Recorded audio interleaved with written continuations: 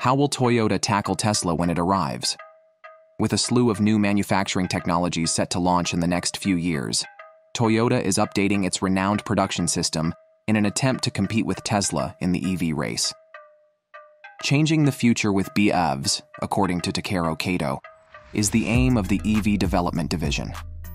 On October 25th, just before 11 a.m., the nation's premier auto spectacle, the Japan Mobility Show, got underway in Tokyo. A large group of people had already gathered around one booth, waiting for a press conference, including Toyota Motor CEO Koji Sato. One man, wearing a subdued navy blue suit and tie, appeared from backstage unannounced and seated himself in the audience. It seems that very few people in attendance knew that he was Wang Chuanfu, the brains behind BYD, the greatest rival of Tesla and one of the biggest producers of electric vehicles worldwide. One BYD media relations officer started cheering as soon as he showed up, but since no one else did, it ended awkwardly. China is now poised to reap the benefits of structural change in the energy industry. China's automotive sector has long been known for its low exports, but this year marks the first time that the nation is exporting more automobiles than it is importing. In the first quarter of 2023, China overtook Japan as the world's largest auto exporter, despite the fact that this figure includes foreign cars made in China, thanks to a substantial rise in EV exports. The biggest automaker in the world leads in hybrid car sales, but has lagged behind in selling all-electric cars, which has alienated some consumers and reduced sales. Like millions of other people, Rachel Kulin saw herself as a devoted fan of Toyota because of the brand's dependable and fuel-efficient hybrid vehicles. However, she just replaced her Toyota Prius with an electric Chevrolet Bolt since the Japanese automaker had been supplying electric cars too slowly. Where are the options for Toyota enthusiasts? Mesa, Arizona resident Ms. Kulin stated, "Really, it's sad. Toyota used to be the top brand for drivers who were concerned about the environment, but it has struggled to adapt to shifting consumer demands and international pressure to drastically cut down on the combustion of fossil fuels, which is the primary source of climate change. The business issue the corporation and the Japanese auto industry are facing is the largest one they have faced since rising to prominence globally in the 1980s. Whether they stay at the top of the auto business or fade into obscurity may depend on how they react." The largest carmaker in the world, Toyota, serves as the backbone of the nation's sizable auto sector. It has ties to minor automakers like Mazda and Subaru and has a great deal of sway over legislators and business associations. The corporation employs up to 30,000 people across Kentucky, Indiana, Texas, and other states, making it one of the biggest employers in the country. Its business choices may have a significant impact on the environment and the economy. Toyota led the way in developing hybrid vehicles, which combine an electric motor and battery to increase fuel economy and reduce pollution more than any other well-known automaker. However, after placing a large bet on hybrids, it has gradually shifted to zero-emission vehicles.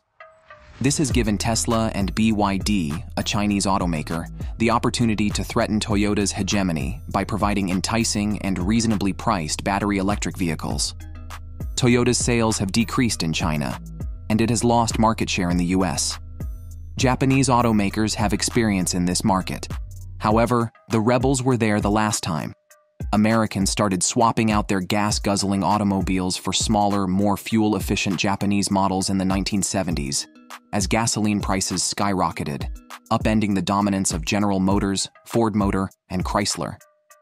The Toyota Way, or Toyota Method, was copied by numerous factories, and Toyota's manufacturing processes came to be associated with efficiency in manufacturing.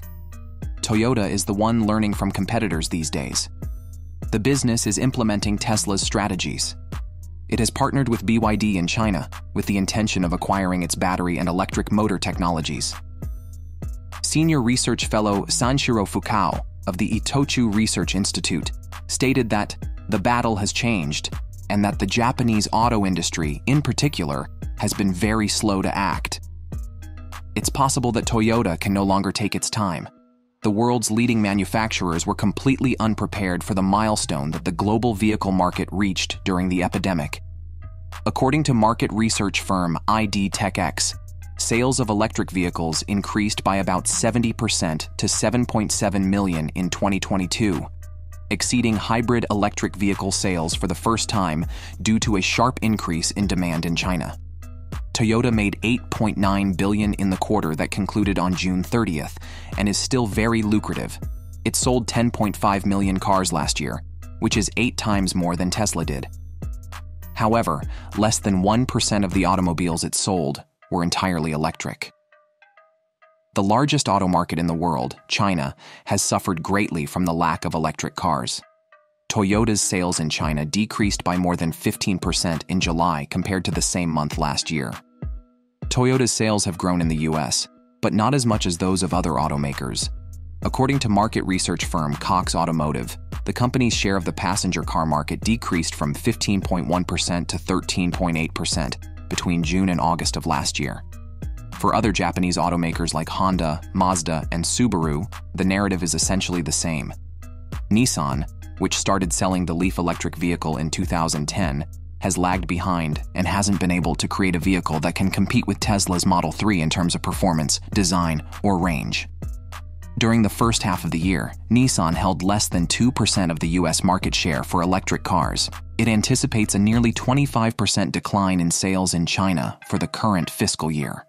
The 20 biggest automakers were ranked by the nonprofit International Council on Clean Transportation in May, based on how close they were to achieving zero emissions. Out of the 6 corporations that received the lowest marks, Toyota, Honda, Nissan, Mazda, and Suzuki were all Japanese companies. According to Christopher Richter, senior research analyst at investment firm CLSA, foreign automakers in China built electric cars that were more likely to appease authorities than to win over customers. Toyota has implicitly admitted that it is now far behind BYD and Tesla.